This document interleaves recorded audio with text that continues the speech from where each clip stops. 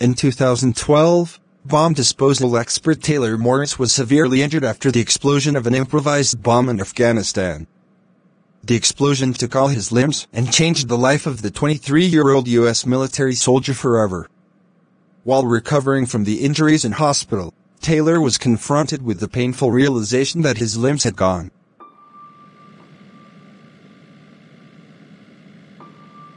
He also had to face the fact that he would be dependent on assistance for the rest of his life. It was an incredibly difficult situation not only for him but also his family and especially his long-term girlfriend Danielle. But instead of ever giving him up, Danielle became Taylor's pillar in life.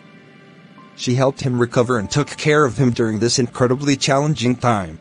Danielle played an important role in Taylor's quick recovery.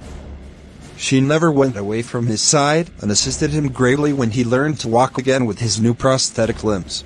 After Taylor had recovered, he proposed to his beloved girlfriend and they got married. It's a beautiful ending of an incredibly inspiring love story that shows that nothing can ever stand in between two people who really love each other.